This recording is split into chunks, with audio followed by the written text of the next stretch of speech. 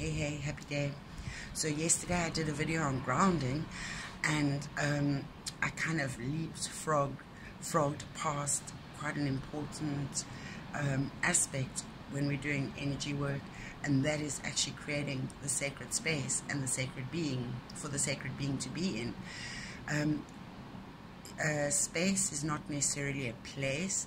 It is you taking up space and in this place, here and now. And there are various ways that we can create sacred space. So within yourself, it's about breathing, about becoming aware of yourself as a being on this physical plane, and really just trying to clear your mind, getting into a form of meditative present space. We can also we do that through breathing and through visualization. So you would imagine perhaps that you are surrounded, or you would imagine in your mind's eye being safe, comfortable, secure, and perhaps not entirely alone as a being, but perhaps being supported energetically by the vibrations around you, the vibes. Then we can create our sacred space externally. So the place or room that you're in, you want to make sure that it is again always safe and warm and comfortable. It's a very important place to start when doing energy work. So one of the things that we could use is a candle. If you use a scented candle, you will stimulate both the eye sense, the seeing sense, and the smelling sense. And a candle is useful in that it gives your eye a point of focus, and also fire and flame are known to transmute negative energies. They burn off negative energies. The other thing we could use are crystals. There are different types of crystals you could use. I like to use clear quartz to create a clear space, and whichever crystal you use will energize that space and infuse it with its own energies.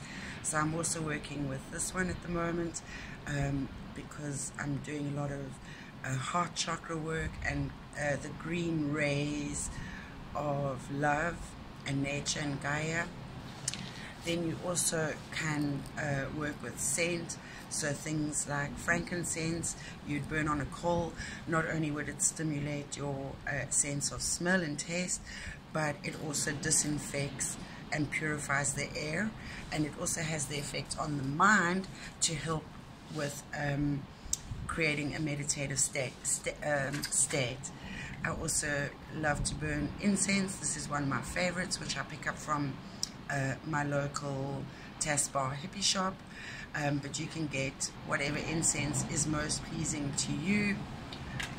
Also, you could have plants in your space. You could play music. I had another. You could, other than music, you could use sound. Things that make sounds, like this bell. If you hold it in your hand, the weight, it's comforting, and then the sound is quite pleasing. So in creating a sacred space, we are trying to meet the needs of all our senses. What we see, what we smell, what we taste, what we hear, and then what we feel, both as far as soft, hard, cold, warm, but you know, the sense of, again, our physical being taking up and holding space in this physical plane.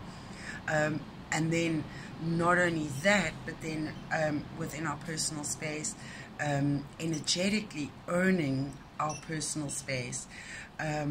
So that's all the space that I'm talking about, that we are creating to be sacred.